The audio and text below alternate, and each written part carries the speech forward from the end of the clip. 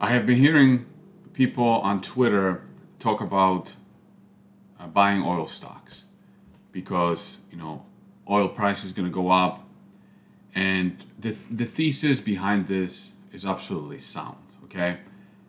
But there's so many people on this trade that's what makes me worried about it, because over the years I've lost enough money on a good thesis just to lose money because everybody was already into the trade.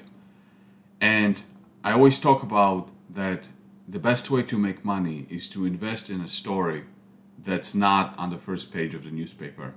It's on the 20th page, but it's moving to the first page.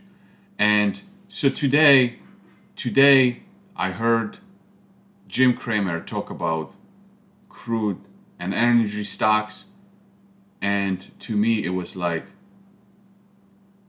it's on the first page of the newspaper. The first thing that came to my mind was, it's over. Like, have a listen.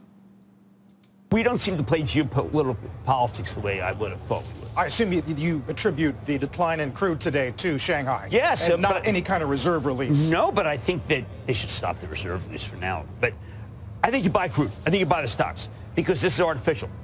And I'm not sure when the lockdown ends, and I'm not sure when we stop putting out the strategic petroleum reserve. But David, I mean, you know that there's tremendous travel demand in this country. Our country is out of lockdown, 100% out of lockdown from what I can tell. So these prices are artificially down versus what I think they do.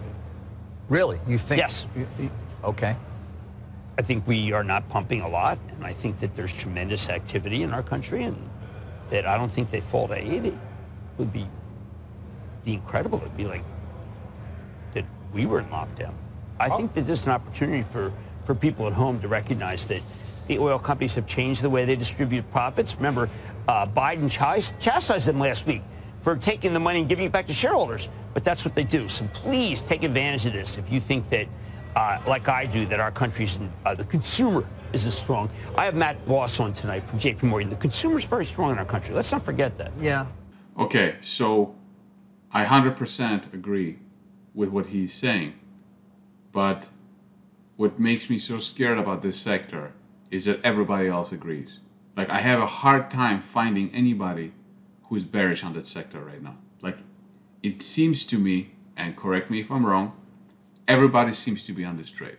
And so many times when everybody is in on the trade, no matter what the fundamental story behind this is, it usually doesn't turn out that great. So we'll see how this turns out. For me, I would not touch those stocks with anything. I just wouldn't, just because I think everybody's on the same side of the trade. You tell me, am I right? What am I missing here? Leave me a comment below.